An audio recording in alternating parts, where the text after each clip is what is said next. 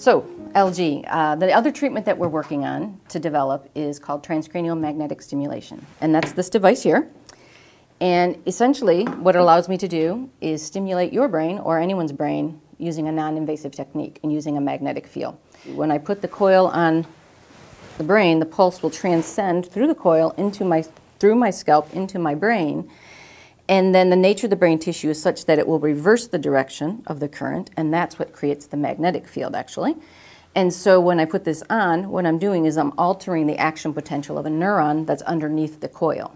Okay? And so in theory, what we're doing is I developed or I adapted a protocol for this patient population of persons in the vegetative state, so that we could safely, or what I think is safely, provide stimulation to their brain so that we can activate those neurons that have survived, or maybe that were previously dormant and now we can activate now. And if I give them enough sessions, my theory is that we would then eventually over time be able to have one neuron located close to where I'm stimulating, eventually talk to a neuron that's fairly far away or remote from the site of stimulation. So when I stimulate the brain and put the coil on a patient's brain, I'm putting it in I'm orienting the coil in a certain way because I'm trying to target certain fiber tracts in the brain. And the fiber tracts are actually sort of run at this angle, okay? And so I don't want to hold the coil like this. I want to hold it at the angle of the fiber tract. So that way I have better odds of having this neuron that hopefully I've activated communicate with another neuron along this fiber tract. And we're targeting that fiber tract in part because there are a lot of rich connections with the brainstem, which has a very heavy influence on arousal, wakefulness. And so we're trying to target this area so it descends down ultimately eventually to the brainstem, and then we'd like to see if it kicks back up. And what I'm showing you now is one way that we help to inform how we're developing the TMS treatment.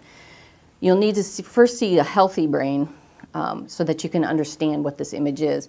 What this is it's actually the white fiber tracts of a healthy brain.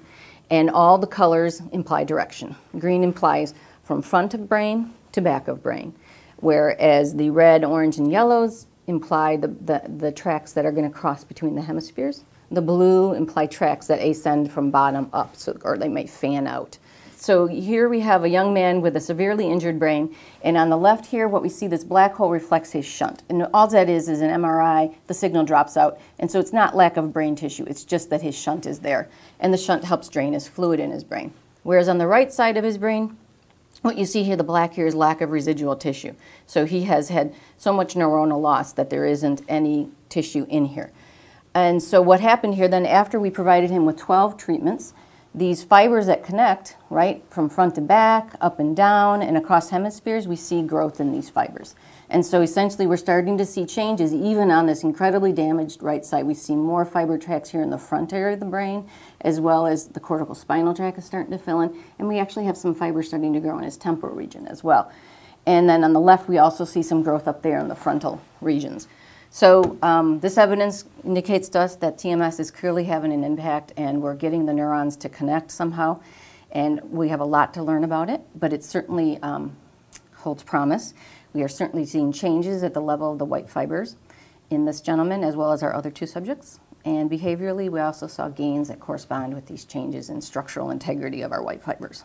All right, Dr. Pape, thank you so much for sharing the work that you're doing. And that concludes our segment. You've learned a lot of information.